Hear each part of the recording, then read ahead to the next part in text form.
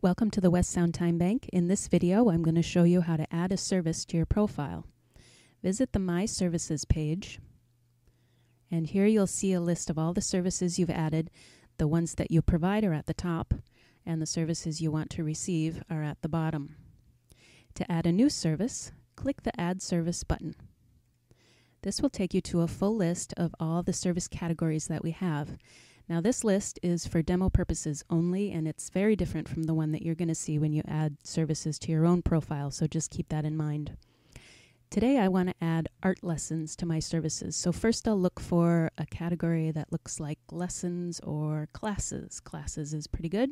So I'll click there, and I'd like to add arts and crafts for children.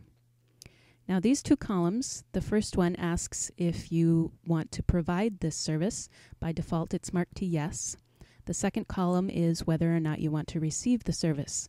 By default it's marked to no.